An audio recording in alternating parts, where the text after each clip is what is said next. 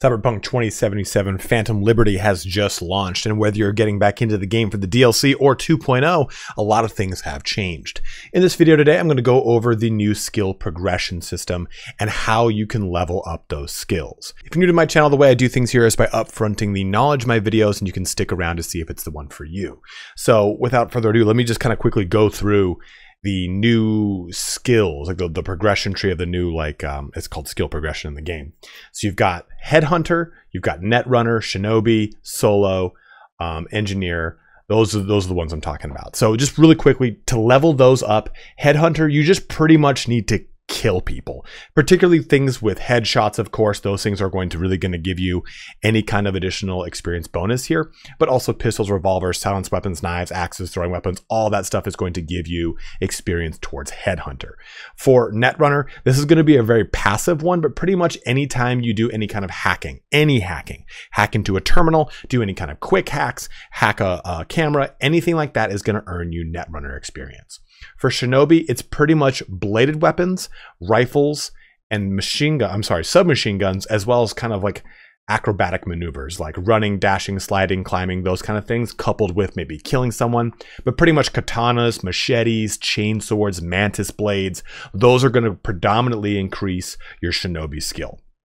Now, Solo was probably the one you maybe have not earned any experience in, and you might be wondering how you get it. Well, maybe it's just me because of my playthrough, but it's shotguns, light machine guns, clubs, fists, gorilla arms, pretty much blunt weapons. The opposite of Shinobi, which is using assault rifles, your SMGs and bladed weapons, right? So it's kind of the opposite of the two. And then lastly, we've got Engineer here. Engineer is going to be linked towards using smart weapons, projectiles, cyberware, also any kind of crafting. So if you do any kind of upgrading from a base component to an uncommon component, or from uncommon into a rare component, that's going to give you engineering skill. So that's pretty much the too long didn't watch this entire video. If that's all you wanted to know, please feel free to go ahead and shut the video down. Before you do, please don't forget to like, comment, and or subscribe. Each one of those things does help me out in a really huge way. I have like 86% of my viewers are unsubbed, so I'm trying to change that metric the best I can come the end of the year. You can jump ahead to any part of this video that interests you the most using the chapters in both the timeline and the description. And don't forget to check me out on Twitch, where I stream this game and a number of other ones. But let's get started here on the new skill progression system in Cyberpunk 2077. Loading into the game, let's take a look at the new skill progression system. So you come over here into character, lower right corner, you'll see skill progression. Now you've probably earned some of these rewards as you've played through. I just recently made a brand new save because I wanted to experience Liberty, Phantom Menace, whatever, and however I wanted to make a new save, so I did. So we're going to start here with Headhunter and go over that one first, because it's probably the one that makes the most sense to go over first again. Now, unfortunately, you can't hover over this to get any kind of information. But again, just to recap here, in case you missed it in the beginning, Headhunter is going to be given, experience in Headhunter is going to be given by doing any kind of killing for the most part. Headshots are going to give you a little bit more of a experience bonus here, but pretty much any kind of specialized forms of combat can also give you additional experience. Any kind of weak point hitting, anything like that, silenced weapon takedowns, using a throwing knife to take someone down, those will give you Shinobi experience, but it also gives you Headhunter experience, and sometimes you can get them in two different kind of categories. It's very weird, but silenced weapons, knives, axes, throwing weapons, pistols, revolvers, all that is really going to attribute here towards Headhunter, and again, pretty much just killing people. Assault rifles, precision rifles, anything like that. It's not relegated exclusively to those weapons, so don't think that. Now, of course, too, we are also going to see bonuses. Now, this will be true for every single one of these. You can see it's in increments of 5. So you get 12 sets of these. Every 5 rank ups, you're going to unlock an additional, I guess you could say bonus. A bonus is probably, it's a skill progression reward, so additional reward here. So you get visibility decrease, or decreases visibility to enemies by 10%, 10% headshot damage, and 10% damage against vulnerabilities. So just kind of leaning into what that Headhunter does. A perk point, no weapon sway when crouched, which is awesome. Decreased visibility to enemies by 10%. And now you're going to start to see some kind of repeat bonuses. So 15% on headshot and vulnerabilities, perk points, so on and so forth. And you can just hover over these in the game. 30% faster when crouching, so on and so forth. And the last two are typically ones that are always going to be more substantial, and we'll focus on these for the rest of our skill discussion points. So damage bonuses from being undetected outside of combat persist for 3 seconds after entering combat. You get a nice little bonus.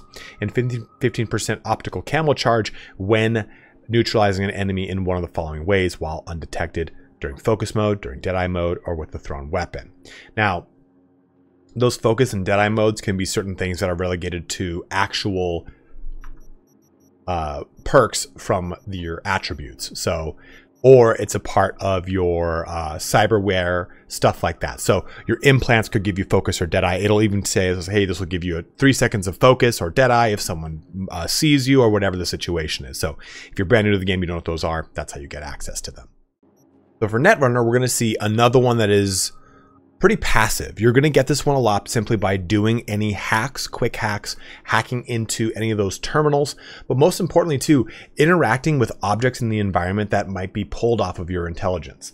So this is one of those ones that you can kind of hit a little bit of a roof if you don't have a technical ability or intelligence investment here, where technical ability is going to allow you to hack into all those wall jack-in locations, right? Or intelligence or tech ability can also help you with using certain levels of hacks, or actually getting access to certain tech ability doors that you wouldn't have access to otherwise. So that's going to give you more experience in the progression of your Netrunner. And you'll notice too, these names are remnants from the tabletop RPG, which is awesome. But with Netrunner, what is nice here is that you get a ton of additional RAM. You also get perk points, but I think you're going to get like 2 or 3 additional pieces of RAM, like here to increase RAM by 1. And this is all going to layer, of course, with your cyberware and however you try to go about increasing your RAM, even if you're jumping into the respective skill of intelligence or what have your attribute of intelligence. But this also applies stuff to smart weapons. So like rank 20 here, for example, lock on range with smart weapons, even though smart weapons gives you experience towards engineer. So there are a lot of these that will overlap with each other, like we were talking about with Headhunter and Shinobi. So keep those things in mind. A lot of these don't operate within a silo. They will have a little bit of an overlap here. Let's jump to the very end here. So 10% health loss from using quick hacks during overclock, and when active, overclock now reveals enemies within 10 meters and allows you to quick hack non-Netrunner enemies through cover. So you get a nice little bit of layered capabilities there with your final 2 on Netrunner.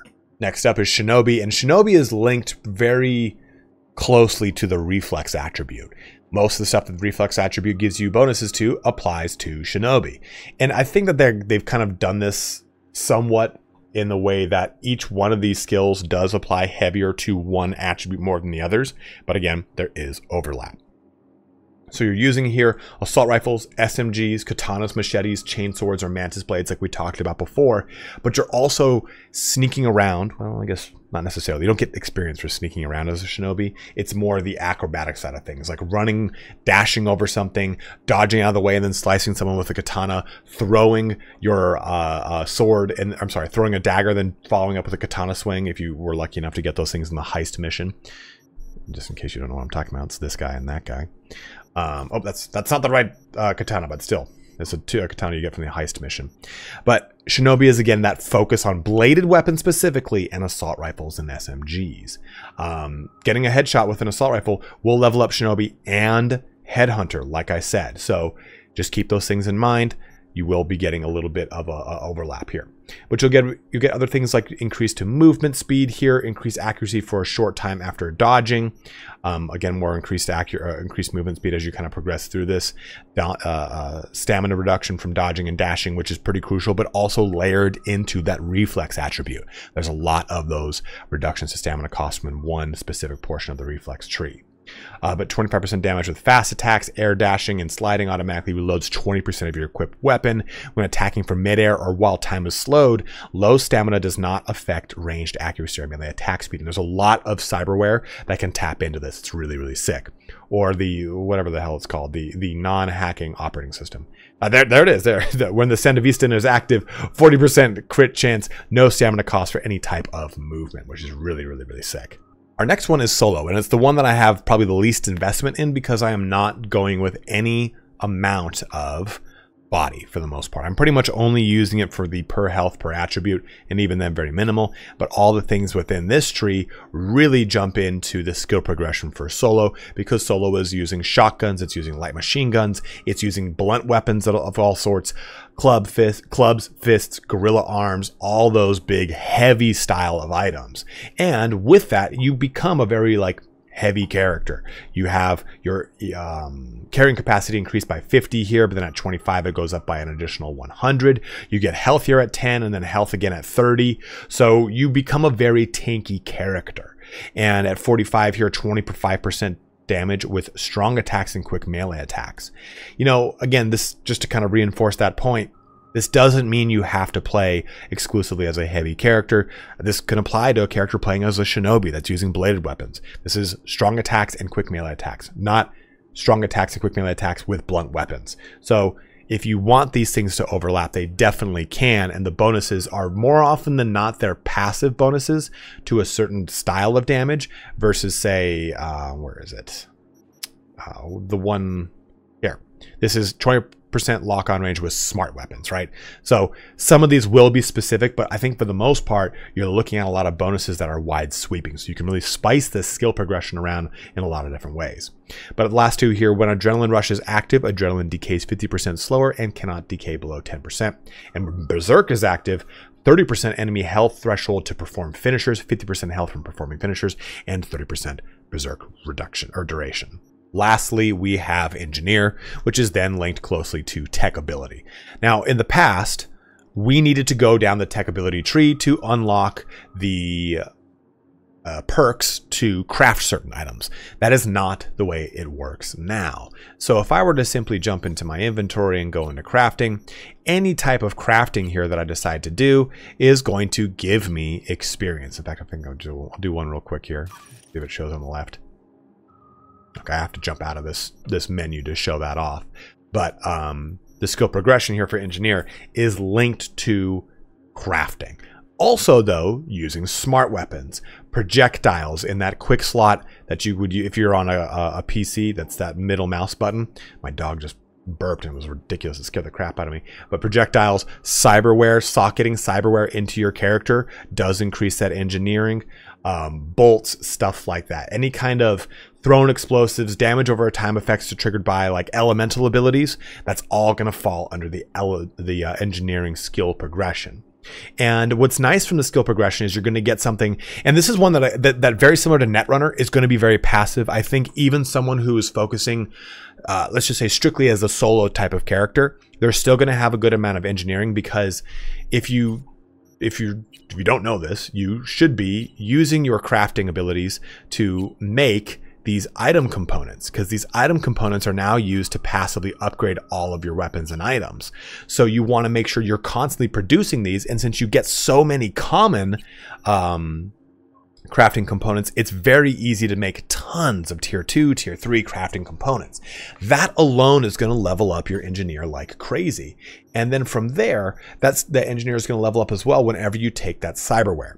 And why this is all really good and important is A, you're going to increase your armor by simply leveling this up by 15 and 25 at 25. And then you're also going to increase your cyberware capacity, so you can have better augmentations on, more of them, whatever it is. You get perk points here, you get health effectiveness. Take a look at this one at 50.